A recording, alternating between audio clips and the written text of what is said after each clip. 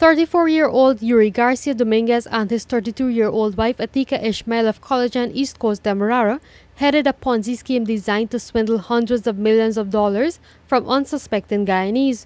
Last week, the couple, who were associated with the Accelerated Capital Firm Inc., was slapped with 19 charges of conspiracy to commit a felony and was remanded to prison on 6 of those charges.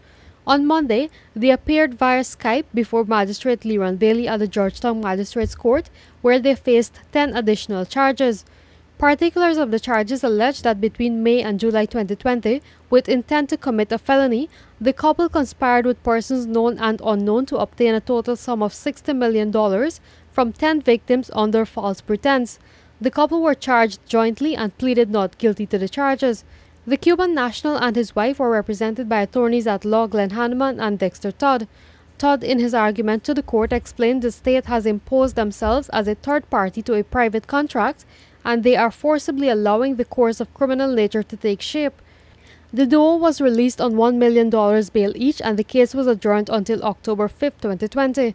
Last week, the couple was charged at the Sparendam Magistrates Court and the Vigilance Magistrates Court. Those cases will be called again on September 18th and the 21st, 2020. BB Katun, Newsroom.